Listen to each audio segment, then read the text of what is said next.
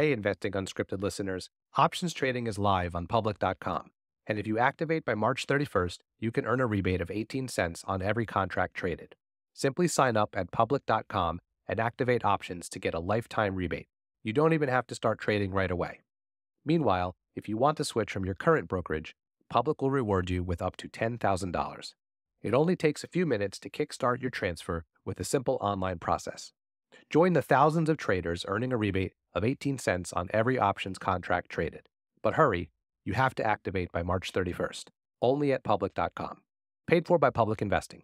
Must activate options account by March 31st for revenue share. Options not suitable for all investors and carry significant risk. Full disclosures in podcast description, U.S. members only.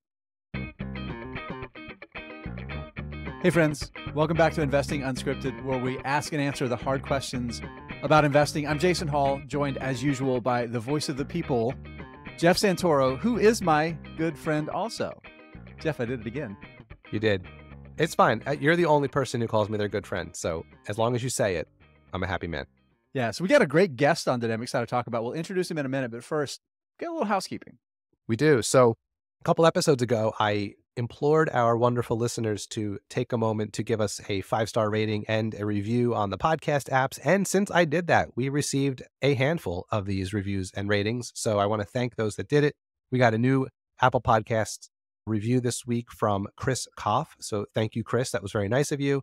Again, that's the easiest and best way to support the show other than directly sending it to someone. It helps the algorithms show our podcast to new members or new listeners. So if you could take a second to give us that rating and review, that would really be great. And as always, reach out to us with questions, suggestions. You can find us on all the social medias. You can find us on YouTube. You can subscribe to our newsletter at investingunscripted.com. All right, housekeeping over. Okay, let me welcome to the show somebody I've known for a very long time, former colleague, consider him a friend. He is one of the best investors out there, Simon Erickson. Hey, Simon. Jason, I am so thrilled to be here. You and I have known each other for at least a decade. We've drank a lot of bourbon together. And for this show, I hope you guys know this, I purposely did not shave. I know that it was a prerequisite. You had to have at least a little bit of a beer for this show. So I did this one for you guys here today. That's Nice. true. That's true. Simon, Yeah. thank you for making that sacrifice for the good of the podcast. Appreciate it. Absolutely. Simon, I thought a good way to start this off, something that we try to do with most of our guests that come on. I know you, I've known you for a long time. Jeff knows who you are, knows your history from talking to me and, of course, following you with 7 Investing, Motley Fool before that. But there's probably a lot of people that don't really have that same depth of knowledge. And we'll talk stocks. We'll talk some things you're excited about later. But I would love to talk a little bit about your backstory. What is the origin story of Simon Erickson? It started in Iowa. I was born in Iowa in a small hospital out in the southeast part of the state. That's where I began. I didn't know that. I Yeah. just learned something new about my friend Simon. So 4.5 All right. decades later, here we are. The rest is, just minor detail. So did you buy a stock that day in the hospital, or did it come later? I think so. I think it was the day of my birth that I bought my first stock. Sounds about right. No, thank you for the question, actually, Jason. We have a shared interest in helping individual investors. I just think that, if we're being honest, there's a lot of bullshit out there. There's a lot of bad financial advice out there. And if you're not in the weeds and in the trenches, 8 hours a day, you might not know who to trust out there. And for people that are investing hard-earned money, you're bringing it back. You've got families, you got something you want to use it for. Probably the worst case scenario is if you invest in something, you get burned. If somebody gives you really bad stock advice or bad financial advice, it's just very, very frustrating. And so kind of the ethos of 7 Investing was to be, do damn good research, do our homework, go out there and actually really empower individual investors to make better decisions. Here we are 4 years later, 4.5 years later, still going strong, my friend. Well, in the past 4.5 years has been quite a roller coaster ride. There's no doubt about that. We'll talk a little bit more about that, but Jeff, go ahead. No, I was going to ask. Well, yeah, I would agree with that. You picked a hell of a time to start. Right. So backing up a little bit from there, I'm curious as someone who I've been an investor since I started working, but only in, passive index funds through my retirement accounts. It's only in the last 4 or 5 years that I started buying individual stocks. So I'm always curious to know, at what point in your life did you become an investor in however way you want to define that? Yeah. I mean, right out of college, I went into a job called technical sales, which is basically you travel all the time on the company's dime and you go out and you shake a lot of hands and you make the money and you stay in the same, Courtyard Marriott hotel room, and it becomes your room 4 days of the week. But I got to, fortunately, put a huge part of my paycheck just into, kind of a short-term savings account in my bank. And over time, you start saying, hey, is there a better use for this money rather than just having it sit, collect a couple percentage points of interest? That kind of led me into stock market like you. I kind of started in funds and long-term dated funds and then got into individual stocks. And then the more and more you learn about it, you start always questioning, is there a better option for this for me and what I want to accomplish with it? That's where we ended up today. Yeah. So I know from following you on Twitter, Simon, that you're a pretty astute observer of the stock market generally. So one of the things that Jason and I thought it'd be fun to kind of kick off the conversation with was a very broad 30,000 foot macro view of the state of the investing world right now. There's been some interesting news stories just in the last couple of weeks and months. And of course, the longer term big news story is probably anything involving AI. That seems to be the thing we're all talking about here in late 2023 and 2024. So I'm just curious, like 30,000 foot view, like what are you observing in the market right now? What's interesting to you? What observations do you have? Well, I do think it's just maybe some interesting context is what is the market anymore, Jeff? We've always kind of used the S&P 500 as a traditional benchmark. It's always, hey, how did you do versus the market? Could you have done better just investing in this simple index fund? And I think it's worth at least pointing out to anyone listening to this show that the S&P 500 itself, even though it's the 500 largest market capitalizations of the largest American companies, which is a weighted average, the top 10 constituents are now about a third of that index. Yeah. We talk about the Magnificent Seven all the time. It's these giant platforms that have hoarded data to the benefit of their shareholders, and now they're $1 trillion plus valuations. And so when you're comparing yourself to the market, you're really comparing yourself to Microsoft and to Apple and to NVIDIA and kind of a handful of other companies out there where there's a lot in the middle that have not gotten the same, attention from large funds that put billions of dollars of client assets into them. So to answer your question, of where do we stand? Where does the market stand? You've certainly seen kind of a tale of two types of stocks, right? The large caps, the mega caps have done phenomenally well for the most part in 2023, and it's certainly here in the beginning of 2024. I personally think that there's a lot of innovation happening in the mid cap space, $10 billion to $50 billion companies that haven't gotten the same kind of ride. That's something that we talked about recently, which is like, I think we actually looked into some of the data behind it on an episode maybe a month or two ago. The whole idea of like, I remember the narrative during 2023 when the Magnificent Seven had that crazy run, was that the rest of the market was severely lagging what they were doing. And I think the rest of the market, the rest of the S&P 500 has caught up a little bit since, although I'm not looking at any data that backs that up right now, just anecdotally, if I remember correctly. I can support that a little bit. Just in the past couple of days, I've taken a look at the S&P 500 equal weight, which weights all 500 the same percentage of the index returns. And over the past year, the S&P 500 is up close to, the market cap weighted is up roughly 30%, give or take a little. And the equal weight is up about 21%, right? So it's a good market overall. But again, we're still talking just the large caps, right? We're not even getting into small cap, micro cap, other opportunities. And I think that's one of the things, Simon, we can talk a little bit about too, is thinking more broadly. But Jeff, go ahead with your point. No, I was gonna pivot to another question about the market, which is one of the things I'm wondering about it, because it feels bubbly to me. Not quite like 2021 did, but it still feels like there's a lot of really high valuations. It feels like if we saw a big crash at some point this year, I don't think anyone would be like super surprised. But I'm curious what your thoughts are, just I guess around like valuations and maybe how bubbly or frothy you think the market overall might be, or is some of that just in certain industries or certain types of stocks?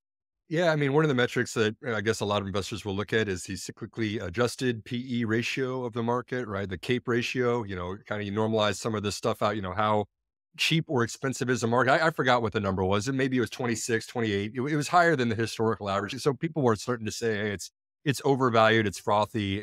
People are throwing out things like bubble as a word. I tend to think that more, maybe that's the wrong way to think about it. It's more just as the dynamic of how these things work, What is it? 93% of trading is algorithmic, done by software, right? And so right now, when you have big companies getting bigger and attracting more and more attention, naturally, more funds flow into them, right? Fund managers don't want to be missing out on NVIDIA right now. No one's selling NVIDIA. If you sold NVIDIA a couple $100 ago, your clients are calling you saying, what the heck are you doing with my money?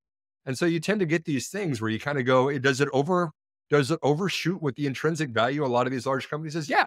It certainly does. Tesla did the same thing, Apple, people could say did the same thing a couple of years ago. But on the other hand, that is kind of just how markets work. It's a confidence gain. There's animal spirits. It's just how it goes.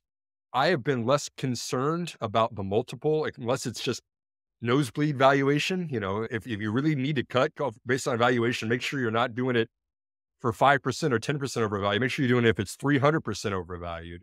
But other than that, markets are going to do their thing. It's a little bit frothier than it was certainly in 2022 when there was kind of an exodus out of it.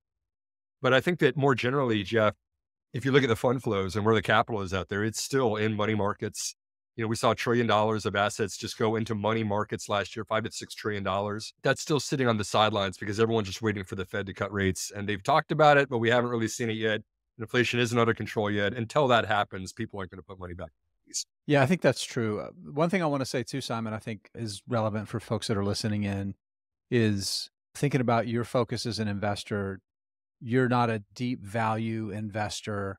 Generally, I want to completely speak for you, but your investing style has generally been towards finding great transformational growth opportunities. I think that's largely where you look. And where I sit on that, and I want to hear your thoughts on it, is you kind of answered already talking about valuation, not getting too tied up in valuation, particularly if that's where you're looking. If you're looking at deep value, 5 or 10% could be your return, right? That could be the difference in making the return that you're trying to make. And the type of investments that you generally are looking for, it's really more about the execution on the idea and the business plan, delivering the product, because you can overpay 25 or 30%. And if it's a massive addressable market and they have the opportunity to 5x their revenue over the next decade and hit operating leverage and generate substantial cash flow, as long as they execute, it doesn't matter that you overpaid. And overpay or get value, if they don't execute, it doesn't matter what you paid. That's right. I would agree. The part about massive addressable market is an interesting one because everybody in every investor presentation I've ever seen, claims that they have a massive TAM to grow into. We are 1% of this massive market that, we're going to go out and we're going to capture. When you're raising money, when you're fundraising, of course, you're going to try to convince people that you're the best thing and you've got a massive market. The reality is, every company is not that. 3D printing certainly was not that. Pot stocks were not, Remember when Long Island Iced Tea changed his name to Long Island Blockchain? It just stuff like this happens, and it burns a lot of investors when they're just investing on hopes and dreams rather than execution, like you just said. But there is another part of it too, which is I think you have to keep an eye on what actually is. I think that it's one thing to kind of trust an investor presentation. You certainly need to look at the execution you see for the revenue growth, the profit growth, all those kind of things. But I think that also there's an edge to really just being in tune with what's going on out there. When I was at the Motley Fool, I ran a service called Motley Fool Explorer. And one neat thing that was part of the service was every month I got to go to a conference. Every single month I got to go to a conference and interview an expert in whatever field it was we were talking. And it gave me an appreciation that, when you're talking with techies or you're talking to people that don't think about things from investing perspective, but they think about how am I going to use this for my job to get, success or whatever else it is. If you all of the stuff that adds up to benefits for us as investors, but it's the stuff that really matters. That's your market. That's demand from the market. That is the addressable market, that is doing something different, that is solving a need that's out there. And if you pay attention to that, you're a step ahead of a lot of other investors. Hey, Investing Unscripted listeners, I have a new sponsor I want to tell you about, and it is a website I think you're going to want to check out. It's called finchat.io, and it is a complete stock research platform for fundamental investors. We all have places we go to get information about the stocks we invest in, and finchat.io is going to become your favorite place to go to get that information. Beyond having all the standard financial data for companies all around the globe, FinChat also has company-specific segments and KPIs, or key performance indicators, on over 1,500 stocks. So, for example, if you want to see what Amazon's AWS revenue was over the past 10 years, or if you want to track Match Group's paying users, FinChat tracks all those KPIs and millions more. It also has beautiful design and institutional quality data. So if you want to make really nice looking charts that show these KPIs or any other information about the stocks you invest in, FinChat is an incredibly powerful and easy way to do that. I use FinChat all the time to look up information about the companies I invest in. I like how it's displayed visually. I find it to be a really helpful platform to use. To get 25% off any paid plan, go to finchat.io/unscripted. That's finchat.io/unscripted to get 25% off any paid plan today. So I think this kind of ties a little bit into this next question, and I think that might be the answer, but I want to still ask the question. I want you to think about it a little bit. Thinking about your personal investing process, there's the service, the idea service that you run with your team at Seven Investing, which is just that. It's your job is to help generate market beating ideas, and it's up to the members of that service to then apply that to their portfolio, right? And then to manage their portfolio. So now thinking about that idea process that you have, and now thinking about your personal investing process, what is something about your personal investing process that you think investors, particularly maybe new investors, should absolutely thinking about making part of their framework? I mean, I would self-describe myself as a growth style investor, for all the reasons we just kind of discussed. But one thing that is necessary if you're an investor that I think everybody should do in their process is like, when you see kind of headlines or you see kind of news stories, like, think about in terms of how is this actually going to make profits? There's a lot of hype, there's a lot of sizzle. When you're talking about the future, you're talking about AI, kind of all these things, you get a lot of momentum. There's a hype cycle that feeds on this. Mhm. I think that as an investor, first of all, you have to find the right companies that are executing really well, and then ask yourself, what do you want to see them doing? Are they just riding this hype train and then they're going to crash and burn, when the sizzle goes away, or is this something that did the necessary things like NVIDIA did in a lot of ways that has positioned it to ride this trend? I think that all investors should do that. Is there any specific, like just to kind of build on that, are there any specific things that you go to first? Like if a new idea comes across and you're looking at a new stock and maybe even aligned to what you were just talking about, like how are they going to make profits? Like, are there certain metrics that you are drawn to immediately to sort of as like a first pass at it to see if it, is worth going any deeper? I'm just curious, like what your first step is. The first screen depends on the cycle of the company, right? Like if you're early cycle company, you've got to look for revenue growth. If it's not growing when times are best and everybody's adopting it, you're doing something wrong. As you kind of get to that next level, you've got to actually, and we've seen this with a lot of Silicon Valley companies just like last couple of years, you've got to scale. You've got to show operating profit improvement. Operating margins have to increase because you're able to get a handle on sales and marketing and your R&D costs as you get bigger. And then longer term, capital allocation is certainly the most important thing. You've got a business, you're churning out profits, you've done the hard part, but now you've got to figure out how to do this for the good of investors. That used to be you just paid dividends and then you called it a day. It's a lot more complex and harder than that now. Yeah, I like thinking of it kind of in the buckets of like where they are as a company. So let me flip the script a little bit. Is there like, so I've said before, like I think there's probably a lot of value in keeping an investing journal, but I don't do it. So I'm wondering if there's anything that you think might be a good part of your process that you don't do. I think one thing that it's not something that I don't do, it's something that I didn't do that I'm starting to incorporate more is really kind of having a respect for the technicals and knowing that this is a giant market and it's transactions that are taking place with people buying and selling. I think a couple of years ago, I just said it was all about fundamentals. Don't worry about all that stuff. People are going to come around and they're going to buy good companies no matter what eventually. And that's not really the case, right? Institutions and Wall Street and these price targets and, these intrinsic values and all this, super important. You've got to have credibility with institutions if you want your stock to survive. It will inflate your stock price when times are good, and it will save your stock price when times are tougher. So look at kind of who the ownership is. Is it a founder? Perfect. If it's not a founder, is it a reputable venture capital or fund that's behind them? Or is it just a whole bunch of momentum that's got a stock going up and down like GameStop and AMC did? You certainly, if you're a long-term investor, you want to have the right other long-term investors along for the ride with you. Yeah, I think that's important because, it is an absolute truth that over the long term, the fundamentals will prove out, right? And if you deliver value, that will be reflected in the fundamentals of your stock.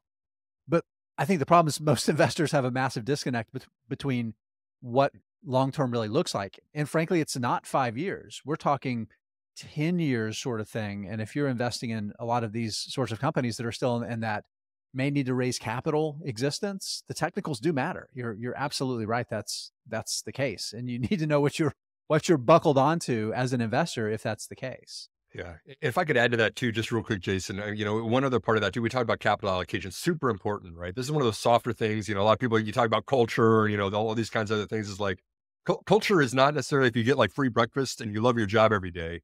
It's like culture is, how does the company make its decisions? Yeah. Is a management's tied to paying a dividend to its institutional investors that it's going to sacrifice growth because it has to pay those, and it's going to raise debt, just to make sure it pays that dividend. That's a culture that a lot of these established companies have, whereas it could be a little bit more flexible, where it's like, okay, we're going to do the best things for shareholders. If you want to get the best, if you want to get the best returns in the market, you have to look at things like that if you're making decisions as an individual investor. Yeah, I absolutely agree. I think the most extreme version of like culture and how it relates to maybe a stock's performance and the company's performance could be like Boeing right now.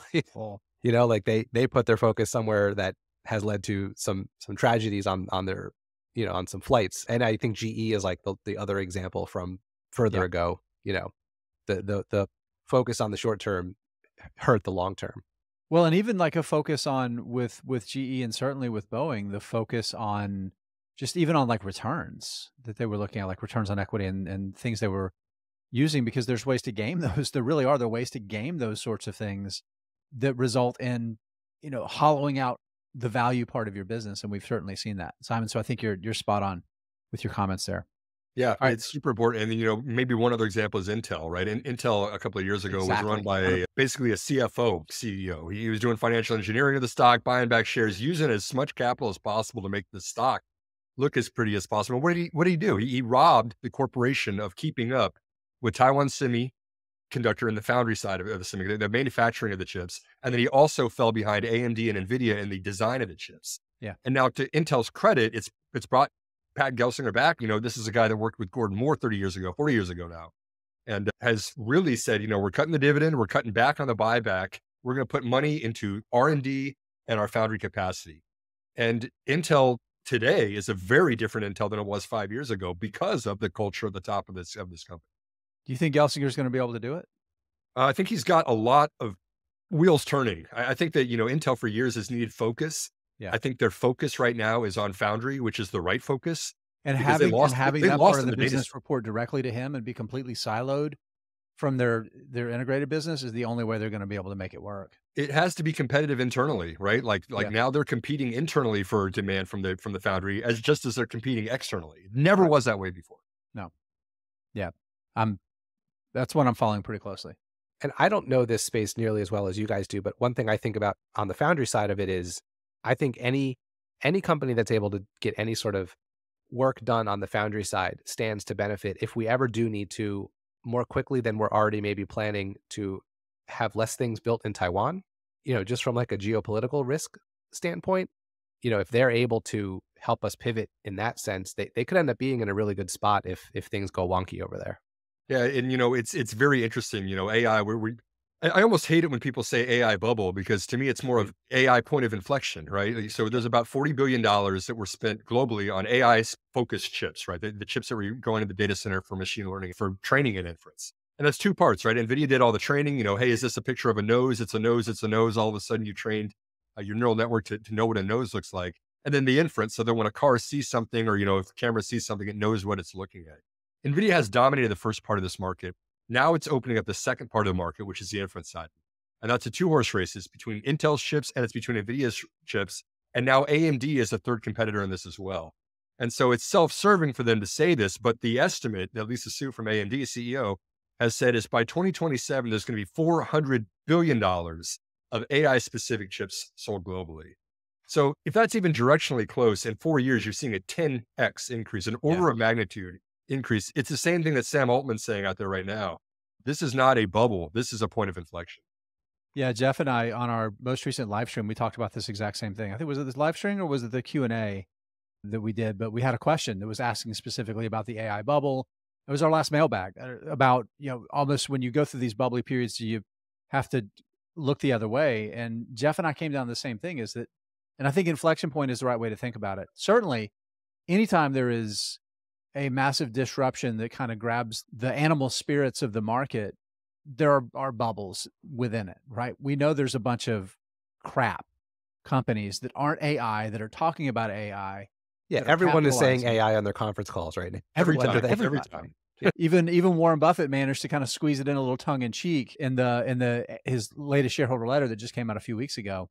I'm going to have one more follow-up comment talking about that potential number, that even if it's directionally correct, that 400 billion roughly in AI specific semiconductor sales in just 2.5 years from now, if you go back 2.5 years ago and you look at the consensus from within the industry was that by, I think, 2029, the global semiconductor sales were going to be about $1 trillion total. So we're talking about that number by itself, right? Because we're not saying 45% of that's going to be AI specific chips. We're going to say 400 billion of it's going to be semiconductor chips, and it's going to be like $1.5 trillion in semiconductor sales. So it's a really, really compelling industry. And to me, that number, if you want to call it a TAM or whatever you want to call it, is way more believable, because the other thing I hear people say is like, oh, this is just like 3D printing, or this is just like the metaverse. It's not. Like, I think with 3D printing, you could make the argument that this will never catch on. With the metaverse, I think a lot of people are making the argument that this might not catch on wholesale. Like, I don't think there's any way we don't see AI used everywhere over the next forever. Like, it just seems like it's going to be here. Now, will it be like robots walking around and, Terminator? I don't think so. Hope not. That didn't end well. But it does feel like this is a thing that will stay. And like, to your point, Jason, there's going to be bubbles within it. But I agree with you, Simon. Like, I like the idea of thinking of it more as an inflection point, because this does seem like, yes, it's a new trend, so to speak, but it's one that has legs, I think. The next 10 years are going to be the decade of Sam Altman. The last 10 years were the decade of Jensen Huang. NVIDIA is a fantastic company. It trained developers how to use GPUs to do the computing for whatever they needed to do in parallel, right? More efficient computing in terms of watts of power you were using for computing horsepower that you needed to do. But that's hardware, guys. That's boring. That's just computing. That's just stuff that you put in a data center and you sell. Now, the interesting piece is like, how do you actually get the bang for your buck? Now you've done all this training on this machine learning models that you created. What is OpenAI going to enable the world to do? Holy cow. 10 years is going to be it's going to be an interesting decade that we got coming up here. Yeah, I agree. And as much as NVIDIA has been just a bonkers investment and could continue to run and could continue to grow and become more profitable. If I'm anybody out there that's looking to buy GPUs, you know what I'm doing? I'm looking everywhere else I can possibly look to, because you have to have competitors. It's really going to open up. It's going to be pretty remarkable to follow. There's no doubt about that. Simon, let's pivot a little bit. Let's go back to what we were talking about with you individually, and thinking about how you invest, think about how you think about investing. And we talk a lot about evolving as an investor over time as our financial goals change, as we get closer to those goals, as we have kids, as we send those kids off to school, as we reach financial milestones, all of those things, as our jobs change, like all of those things affect, and we should evolve as investors along the way too. One of the things I'm curious about, Jeff came up with this question, and I'm a little sad that I didn't come up with it, because it's a really great question. Simon, you and I have known each other, like we've talked about, for a long time. And for the bulk of your career, you spent working for somebody else, right? Doing kind of the same job, but for somebody else. And now your name's on the door, so to speak. I don't think a lot of people realize your middle name is Seven Investing. And the tattoos too, right? Exactly. There you go. But no, it's changed now. You own the business. You've gone through a lot of, basically you've had 10 years of investing cycles in 4 years at Seven Investing. And I am curious, how has running Seven Investing, how has that changed how you invest personally? Yeah, man, what a fantastic question. And before I answer this, I mean, Jason, you always ask fantastic questions. So Jeff comes up with you for coming up with this one, because that's a very Jason kind of question there. Well, it's been me feeding them to him all these years. I think now's the time to let everyone know. A ghostwriter. Right, I've known Jeff for 17 years. Yes. Much respect. Yeah, it's appropriate that it's a good question, because that's kind of the answer to the question is ask tough questions, right? It's easy to invest in a bull market. It is very easy when there's zero interest rate policy to pick tech stocks and start throwing darts. And if you saw on Twitter, everybody was bragging about their 200% gains that they made. I was so good at this 2 years ago. Oh gosh, it was getting terrible. That when you saw that, it was just kind of like, there's something very wrong here. And anybody who expects you're going to get 200% a year in the stock market every year you can recalibrate that. That's not normal. Yeah. No. But I think that the best part of Seven Investing, and why I've learned more in 4 years than the previous 20 years as an investor, was you have to go through the cycle, and you have to actually be honest with yourself and objective with yourself and say, okay, what was the market that we were in here in 2020 before March of 2020? And then how did that market completely change in March of 2020, at least for United States investors, then how did that change what the regulators and what the lawmakers were going to do? And the money spigot certainly opened up. And then how did that change in 2022 when they realized they needed to close this money spigot, right?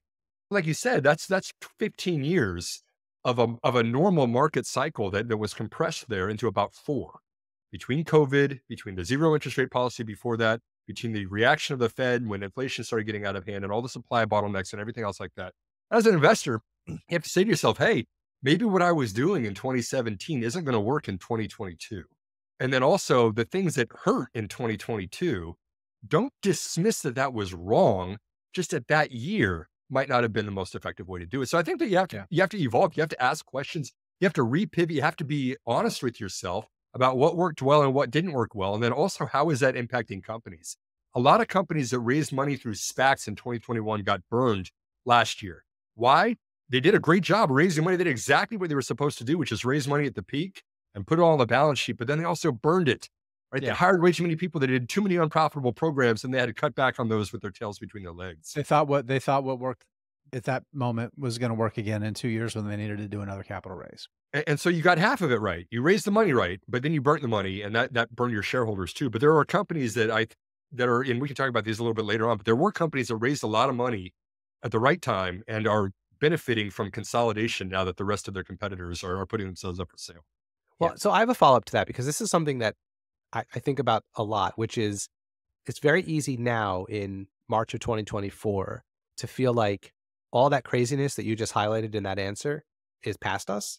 And I think it's worth remembering that in a lot of ways, it's not. Like, so and I mean this in 2 ways. Like, there are still some companies that are still, year over year anniversarying craziness. And the second piece is, and this was something I've learned over the past couple of years, which is I thought we would see the impact of the higher interest rates on some of the weaker balance sheet companies already. And we have to some degree, but I'm starting to wonder / believe that that's still to come, as debt needs to be rolled over and companies are finally actually facing the higher interest rates, because there's still a lot with weak balance sheets that are probably rolling, finishing out the debt that they got at 0 or 1%, and now are going to have a significantly higher rate when they have to roll that over. So I'm curious your thoughts on that. Like, do you feel like it's still not quote unquote normalized after all the craziness, and that we still may have some things to kind of transition through? I mean, another 2-beer conversation, right? This is one that we could go a bunch of different directions. I guess to package it all up into a 30-second answer. The first is that what is the market again? What was it? Was it the JP Morgan, Wells Fargo? One of them just put out an expectation the S&P is going to fall 17% this year. That's the headline that made it out there, and everybody's freaking out. But again, what are you looking at the S&P? You're looking at these kind of potentially overvalued mega cap companies that are going to give a little bit of back of that because of valuation contraction. So that's one. What is the market? 2, inflation impacts different companies in different ways. Inflation, if you are a raw materials company that needs to pass those on to a customer, is very different than if you're a software company who's got wage inflation that you got to pay people.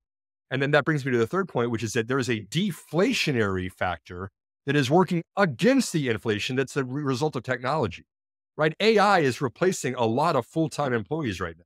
That stinks. Nobody likes higher unemployment. Everybody wants to be able to provide for their families out there.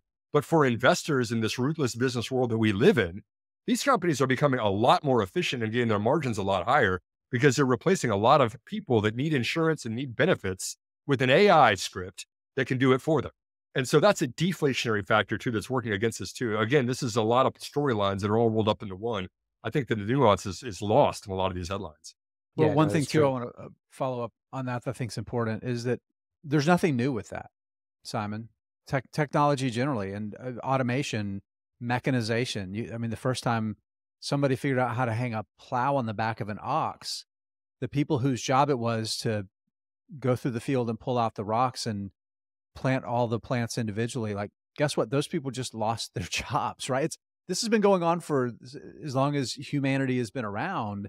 But the other part of that tailwind, that curve, is more economic opportunity gets created. So just like an example is, you think about in banking right now, and in investment banking and in accountancy firms and places like that, they're starting to use AI a little bit to do some basic things, but then they still have to have a human fact check it, and follow up and make sure that it's right. And what they found is that for junior bankers and for junior level positions in the past, that those were the people that were doing like the grunt work that AI is now doing. They're bringing them up to higher levels more quickly because they're going back behind and they're following up to make sure that what the AI is doing is accurate and correct, and taking on more responsibility to make decisions instead of just doing the grunt work. And so over time, that's how technology expands. But we're myopic, right? We always focus very narrowly on things like that. Some industries need efficiencies, right? Like, Yeah.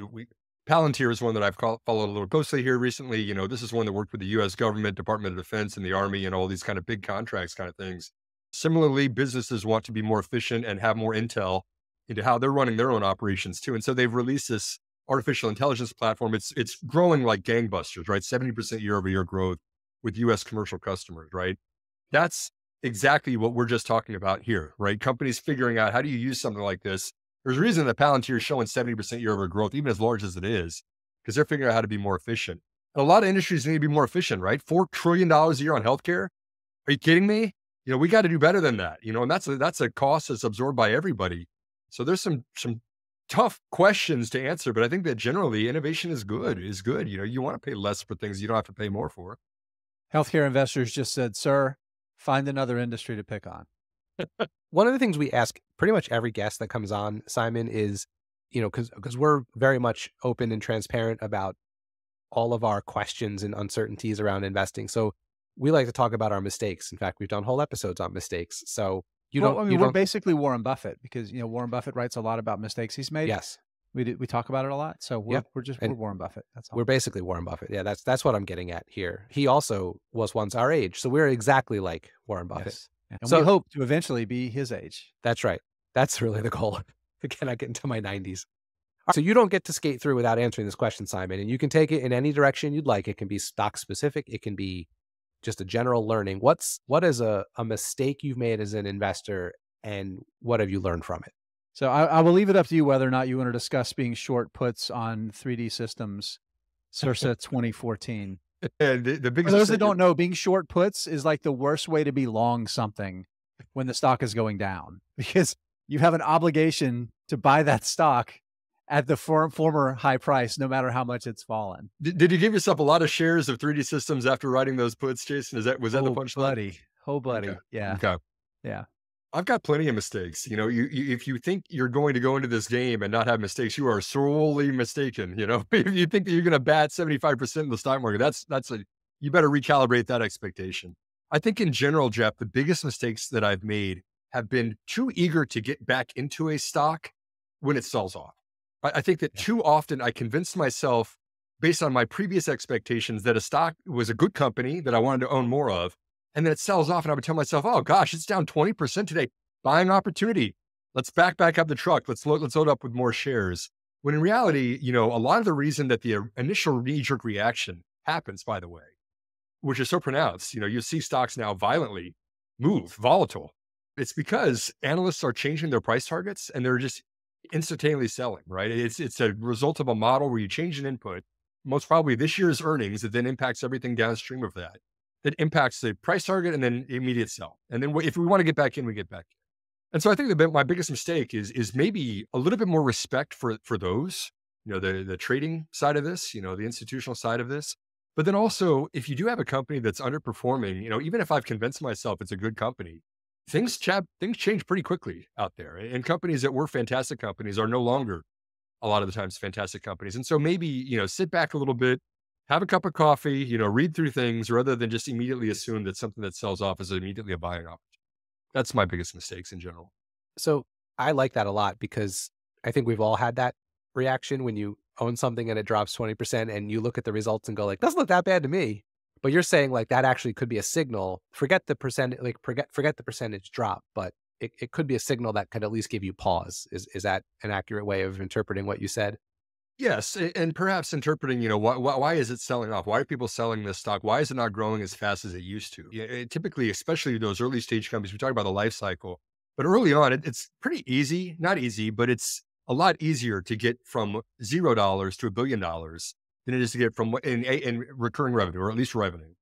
It's easier to get from $0 to $1 billion than it is to get from $1 billion to $10 million. And I shouldn't say easier. Let me, Yeah, we're before we Simon, get we're mail still on that. closer to zero than a Let me say billion. that a publicly traded company that's got resources can get to $1 billion more easily than it can get to $10 billion because it's just harder. You've got a bigger market you have to grow into. You have to convince the mass market to do this. It's called crossing the chasm. If anyone's a Clayton Christensen fan out there. Well, this But- is like this is where the TAM starts to prove out, right?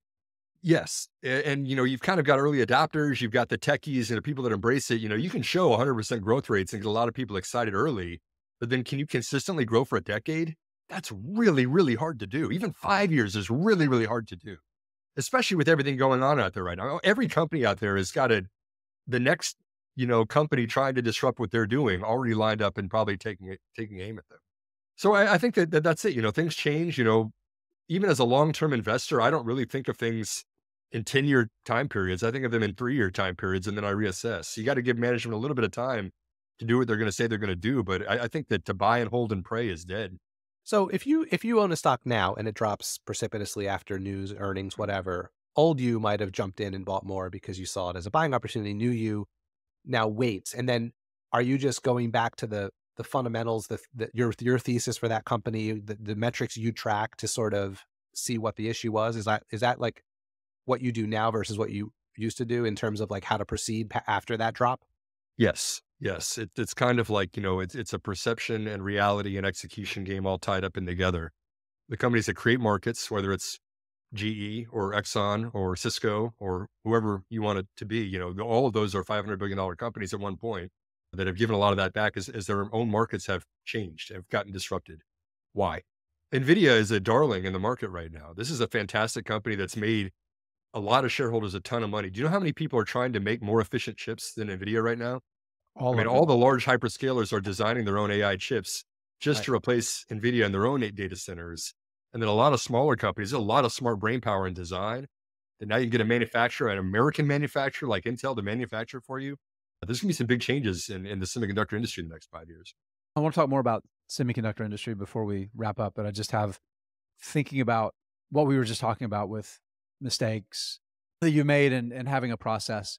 We talk a lot about frameworks on investing unscripted, and kind of our thesis here is the problem with rules is rules just tell you what to do, which can be useful at times, but it can also lead you to make bad decisions. Whereas a framework, you build an investing framework that has to do with your long-term financial goals, your short-term financial goals, your own investing philosophy, your own wiring, like how are you wired as an investor, to build in friction in places that you need to prevent you from making mistakes, but also lubricating things that work really, really well so you can act more quickly on all of those.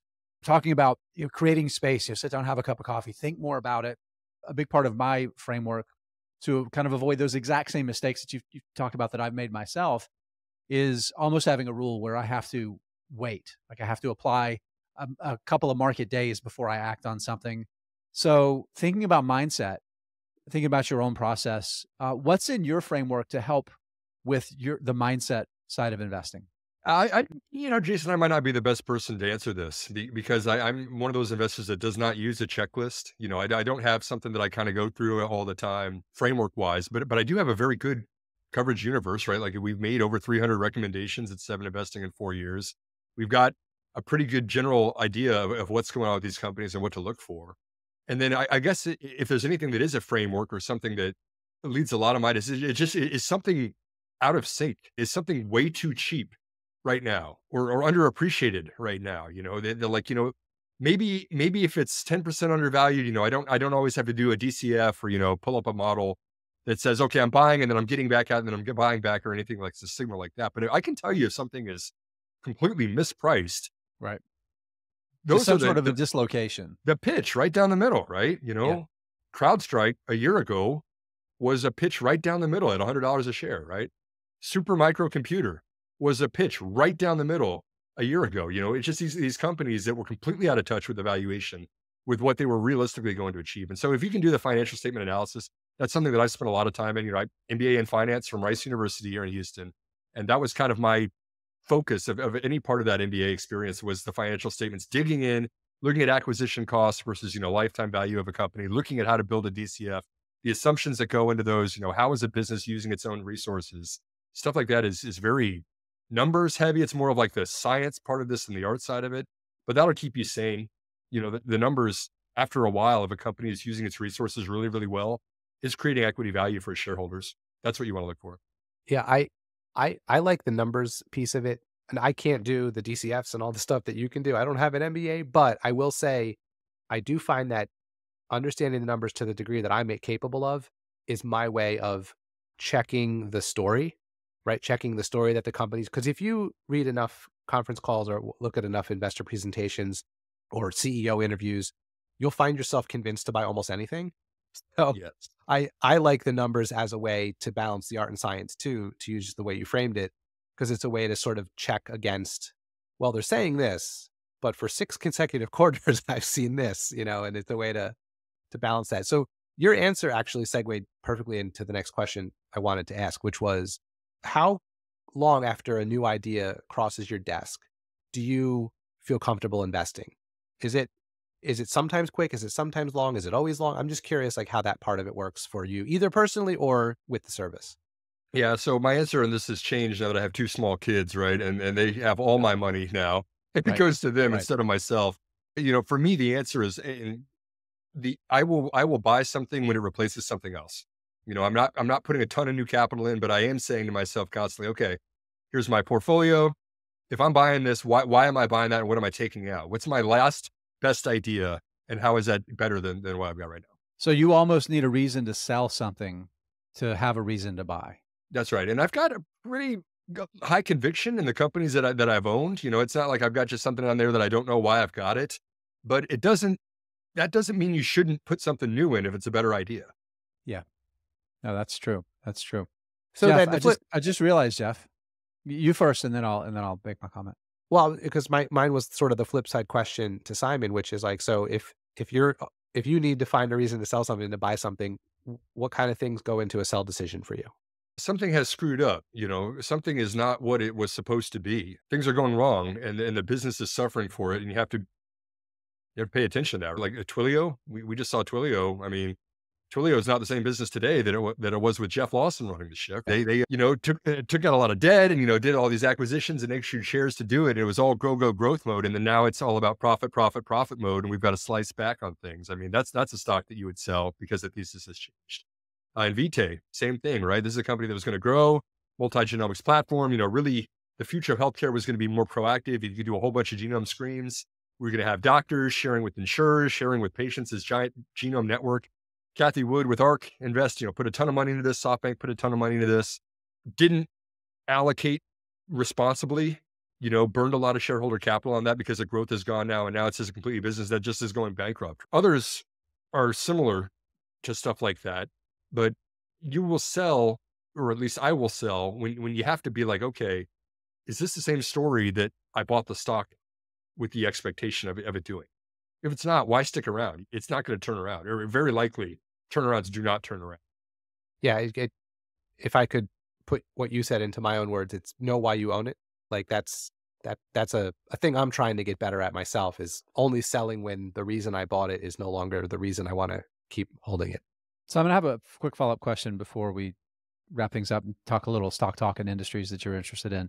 Do you ever think about starter positions with stocks and build Always. out your position over time? Always, every time, not even sometimes, always.